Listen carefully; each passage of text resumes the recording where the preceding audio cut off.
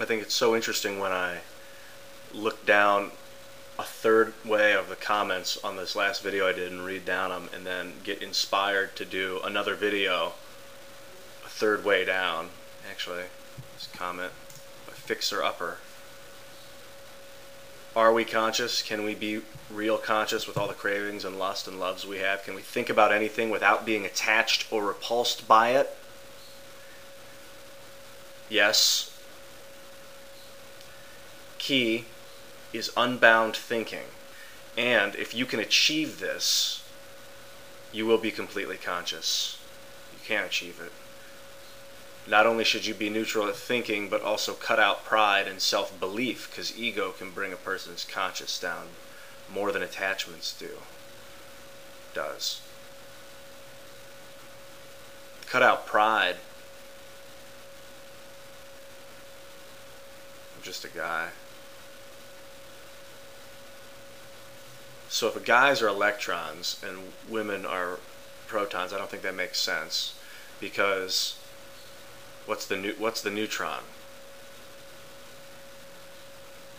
Like children? The brainchild of proton electron. Neutrons are there sometimes. They don't have any charge. They're just weight.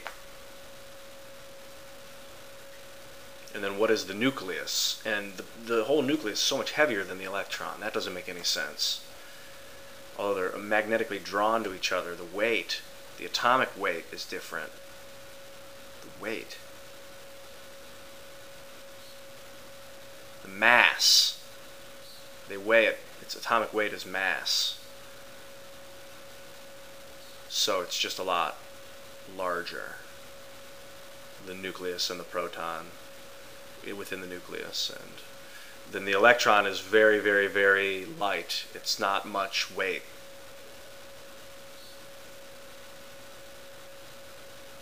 And men and women aren't that different. That men are very light and women have a lot of weight. Like gravity pull. I feel that both men and women have. Well, I was going to think about it though, like if an alien came down and appeared and wanted to pick the 10 most beautiful people on the planet, I think it would be 9 women and 1 man.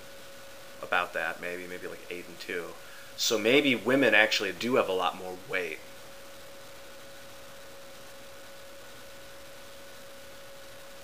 And people are drawn to women more, men and women. Or shut them out completely.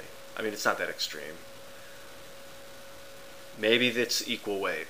Homosexuality, heterosexuality. Guys in general, are guys in general as alluring as women? I don't think so.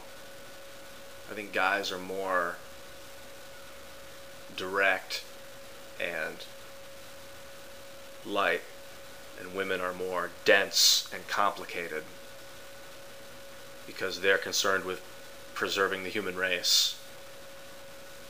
Their whole body is built to do that. They have boobs. Not fucking.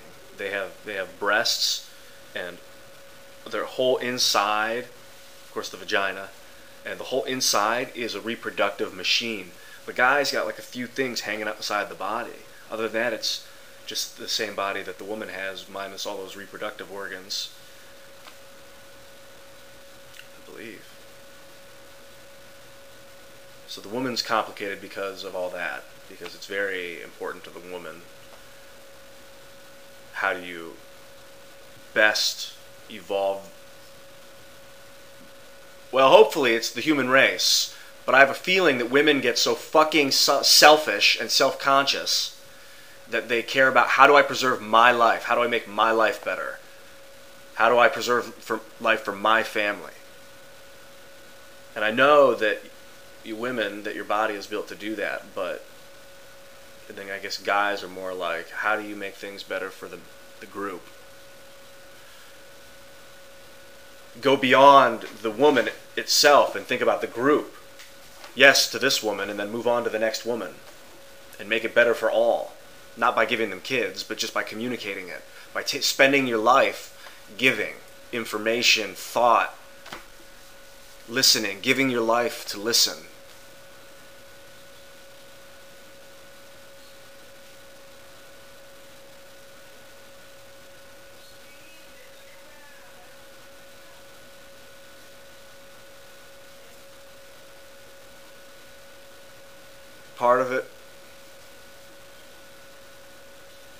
Part of it is figuring out a way to communicate with women. The men, for me personally, part of my journey is to figure out a way to communicate with women. There's a lot of tension involved with not all females by any means. Some females, maybe females that draw a lot of attention. The word attention has the word tension in it. I think it's spelled a little different, but still, geez, attention, yeah, it does cause tension. But if you know how to release that tension, you can do really positive and constructive things with it. These theories are like half. I sit here by myself and talk about theory and accomplish half of it. And it must frustrate you so much sometimes if you're not like totally, like for whatever reason, really thinking that, oh yeah, this is it.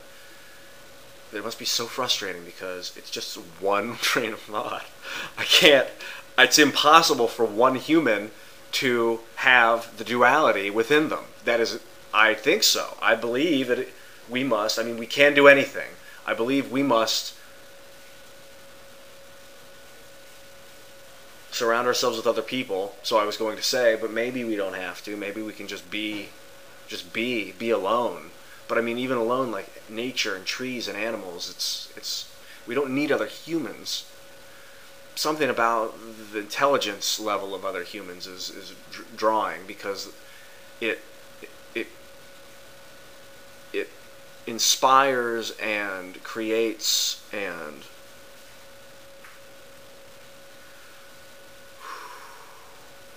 provokes my own intelligence to grow. There's a word for it. It stimulates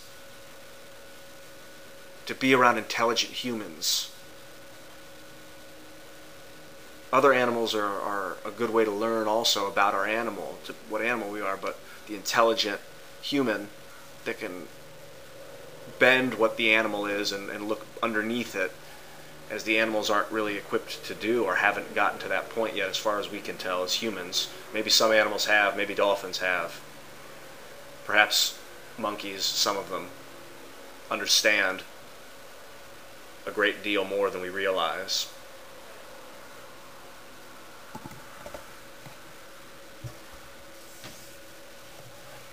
I bought this.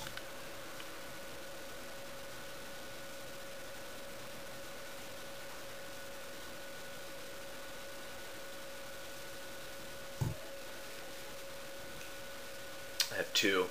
This one's 7 inches and 7 1/4 inches, I think. This one's 10 3/4 inches, which is better because I want to spin it. I do spin it. When I have this in my hand, I just feel my awareness increases. I become more comfortable. Also, I got couches. I don't know if you can see that from here. Let me check. Oh, I got a couch and a futon yesterday. I rented a truck. Money's been good. We can make money. You can make money. You can make it.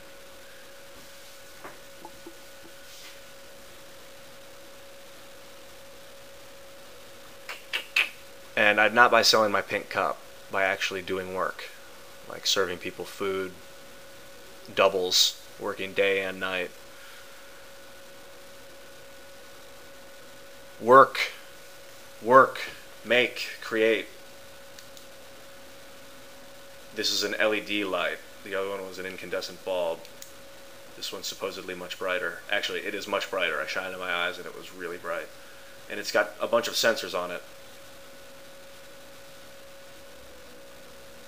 16 of them.